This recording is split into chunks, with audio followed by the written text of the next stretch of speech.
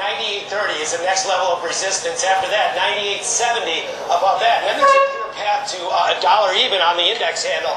I actually think that this could be a classic example of buy the rumor, sell the fact. In other words, traders are pushing up right now in anticipation of a rate hike.